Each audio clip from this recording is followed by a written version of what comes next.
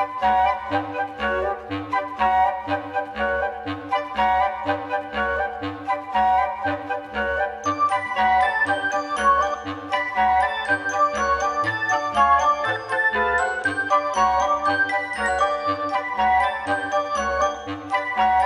guys, I'm Abby. We're here at Fontanarosa in New Jersey.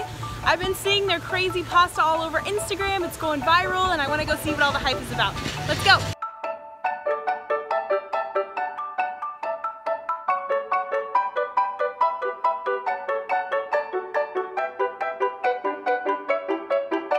The Braccialetto pasta that we made today was inspired by my wife. I was making radiatori pasta one day, and as I pulled it out, the shape of it itself had that zigzag shape, and it reminded me of a bracelet that I had bought her when we were dating, and we called it Michelle's Braccialetto.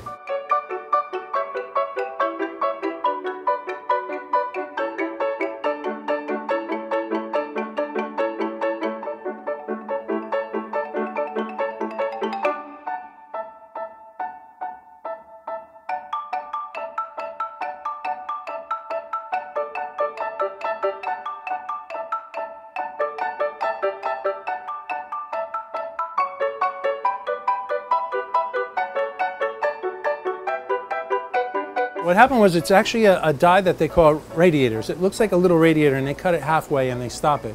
And it just so happens that we let it run and it curled the first time and we made these little circles and it was like, oh, that's cool. And then we stretched it out really long and made it really, really long. And that zigzag shape is what kept us saying, wow, this really looks like something different, you know. And everybody loves grooves and everything else to hold sauce. So that's when we said, wow, this looks like a bracelet.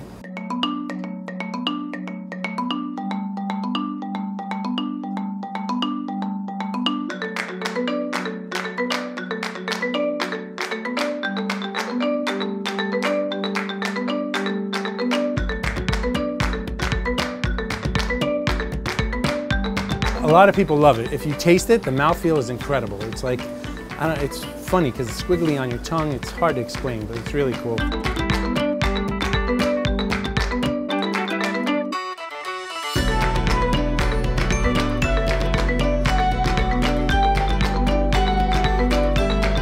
All of these little divots just like coat your mouth and it feels so good on your tongue, which sounds weird, but oh.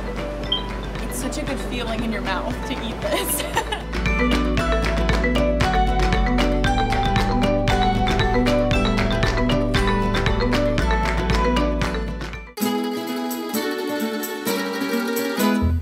That's my pride. I mean, I love my Italian heritage. We grew up, we still speak Italian in the deli.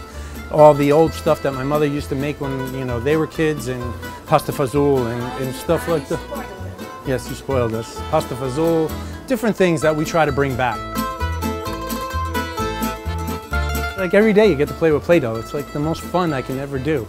I put something in and it comes out in all different shapes, so I have a blast with it. So I never work a day in my life, actually.